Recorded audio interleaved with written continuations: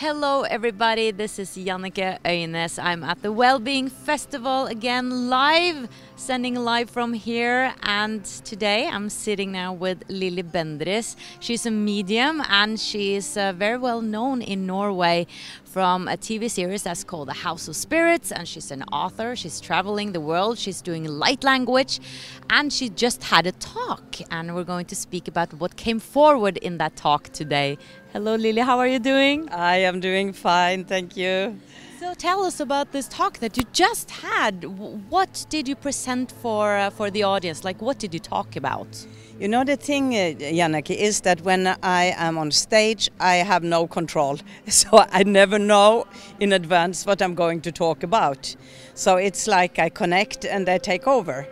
So basically I told a bit about my own story, my own journey, coming to the place I am today.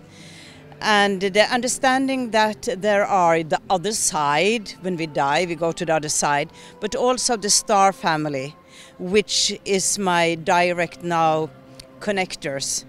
And that has become more and more important for me, even if I am in a television program called, the House of Spirits. But it is the amazing experience for me to be part of a much larger community. A connection that has been so valuable for me.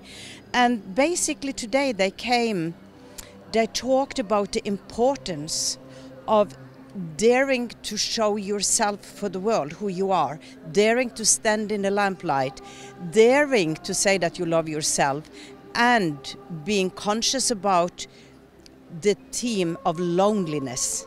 Because the Western world, they talked about the Western world, so many lonely people, and that we have to change that, because no touch, nothing near, it destroys us. And basically it was very much importance on the subject of sharing, seeing other people, give each other a hug. When you go on the street, look at somebody and be conscious. Don't just like sleepwalking past people in your own world. Be conscious, be alive and be present and see other people. So it was very basic information. And then of course they were talking about the great polarity playing itself out, and how easy it was to go into fear and hopelessness, and how we are a tsunami. The light workers are a tsunami, and we have to put all our energy in for hope and the future that we want to create for ourselves and our children. It's so easy to feel that I can't do anything. I am alone, I can't do anything. Yes, you can, because each little puzzle, each little bit affects the whole. And we are to work now with the wave of consciousness and hope and prosperity, and a way of understanding ourselves, not only as earth people, but ourselves as star people as well. Half earth, half star, and now they're coming together. They're coming together. And the language of light, which came to me in Sedona as a big surprise, that is also part of my journey now to share that, because I see every time I speak this beautiful language, people start to cry. They have reactions, something happens with them. So that have given me the confidence to go on in big events and actually talk it. And more people around the world are talking it. And so many sending me emails that, you know, after I was at your workshop, or after I was at your speak, I start to talk it myself. It's like a virus. And what is it? A good virus. It's a very good virus. It's healing language. It's healing language. Yeah, because what is a language of light? It sounds beautiful in my ears, but what is it exactly? For me, it is the language of our creation. It's the language of the stars that we have inhabited, that we have lived on. And I started with speaking I'm now speaking 3 different languages. And it is a remembrance, and it activates your DNA, the one that is sleeping, the one they say is waste, junk DNA. For me, these frequencies of the language is activating the dormant DNA and help us to awaken to telepathy, to healing, to transmissions in our own way. So for me, it's a cosmic healer that is like, I think there was one language and then it was split up to several languages. And when there was, they told me my beautiful beings, they said, you know, Lilli, in the beginning there was one language and everybody understood each other. And then the big wave came and people were separated from each other. It says so in the Bible as well, in a way. Yes, it's the Tower of Babel. And they said that when people again start to live, they had forgot their basic language. They took up broken pieces of it and they created a myriad of different languages. Now you are going back to the one language, but it has many different intonations and many different words, but in reality it's one that is split up. As we as one soul became many. Something with the dynamic of that language that create unity away from polarity. And like they say, it's a great cosmic choir, and you sing only one tune. You Lilli, when you speak your language, it's one tune.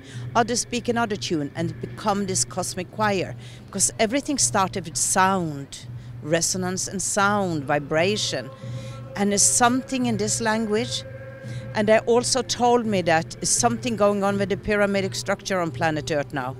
That when you resonate within the sound of the language, when many enough of you do that, the pyramids will start to sing to you. Then Pyramids will sing to you? Yes. And what happens now in the Pyramid of Bosnia? There is a sound coming out from the top that I do not understand what is.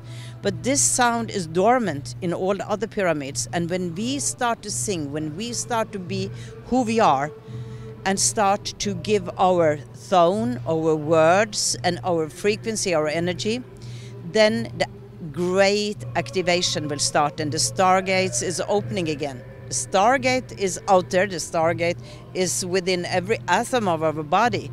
So we are the stargates. So it's fascinating. So the pyramids will in a way get alive again, because I feel like they're alive and they are dormant. I've heard that before. Yes. And then this will activate something that will connect us to the galactic family again? Yes, Okay. Yes, absolutely. So who are you in contact with, like galactically? Like, is there a specific race? Yes, there are actually 3 different races that I'm connected with. One is within the Andromeda galaxy. That was my first connection.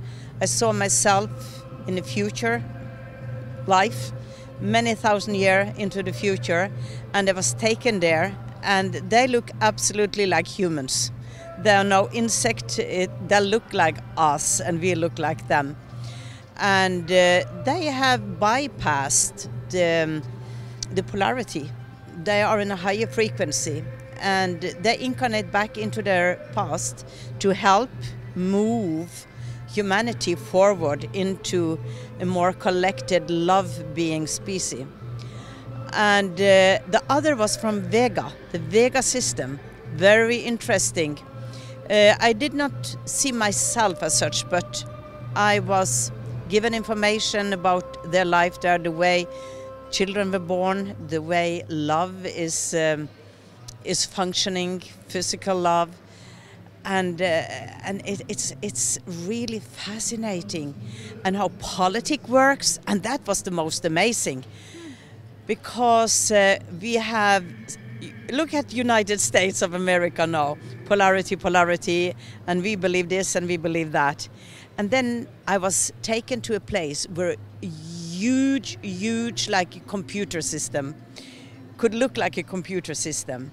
And every thought of every being on that planet were fed into the great computer of their desires, what they thought was right. So it was not a vote as we vote, because you cannot lie. You cannot, every truth comes out, it goes directly into the computer, and that's the true democracy. You had like a vision, you saw that? I saw that. I was taken there. I was taken there in my light body. I was taken there. And they showed me this huge constellation. It was like It was technical and yet not technical. It was like a myriad of vibrating colors, like it was a life form in itself.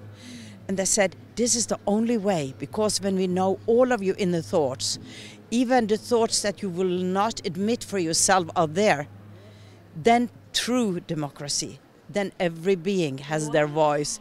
And that for me was, yes, yes. Awesome system. Wow. So this is the way they teach me. Wonderful. Yeah.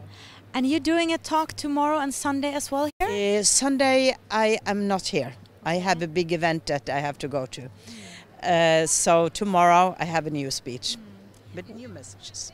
We will actually have a talk at the same time, so I won't get to see you. Yes, yes, absolutely. But it was a lovely speaking to you again. Thank you so much. Thank you, Jannike.